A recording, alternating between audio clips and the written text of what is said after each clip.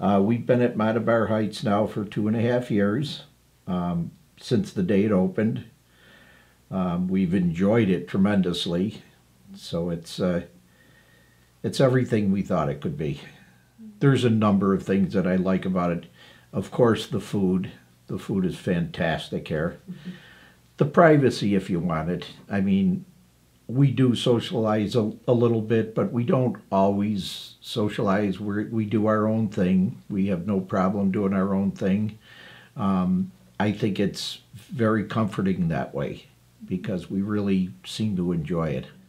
I would have to say, first off, you don't have to be 80 or 90 to do it.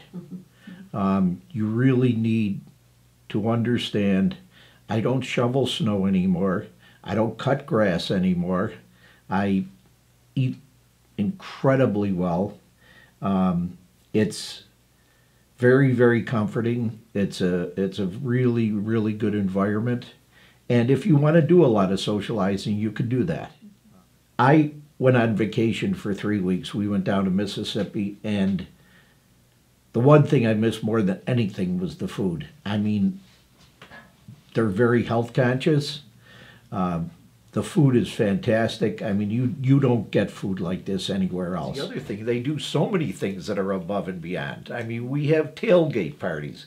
We have parties for anything that you could possibly come up with. I mean, they'll make up special holidays just for us to enjoy them. I mean, it's St. Patty's Day, Valentine's, I don't care what you come up with. They'll have a party for something. Right. We have a friend of ours that's thinking about moving here.